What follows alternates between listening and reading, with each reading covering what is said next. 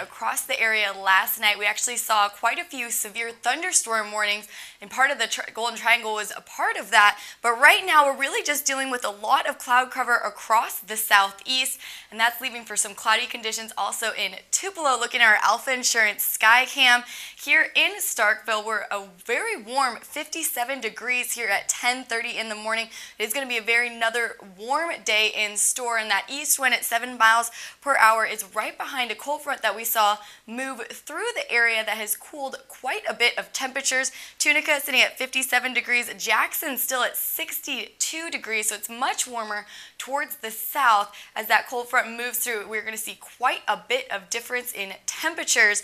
Now, across the area, the 24-hour temperature change, Greenville just yesterday was 12 degrees warmer than they are now, and Greenwood 9 degrees. We're still only at 6 degrees warmer, and we're going to see that those temperatures are going to continue to change as we go through the next few days as we watch another system that is off towards our west start to make its way towards Mississippi, and that is going to be our next chance for rain as we head into the next several days. Futurecast doing a real good job at picking up when this rain should get here. About 2 o'clock p.m. it should be starting to cross the delta. We may see a few scattered showers here in the Golden Triangle tomorrow afternoon.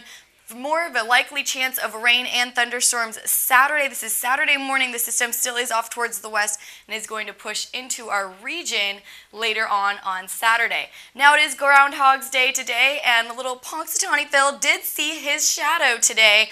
And I know it really hasn't felt like winter here in the southeast. It has been very warm, and unfortunately, apparently we've got 6 more weeks of that. Hopefully it'll continue to stay just as warm. 69 degrees for your high today. Tonight we do have a chance for some showers. They are going to be light showers, 48 degrees for your low. And then as we go into tomorrow, more likely chance of rain with another warm day on tap, 66 degrees for your high. And as we head into the next 5 days, we do have a higher chance of showers and thunderstorms on Saturday. Puddle Ducky out there with his little umbrella. He's going to get wet. And then Sunday into the next few days, it is going to decrease the chance of showers.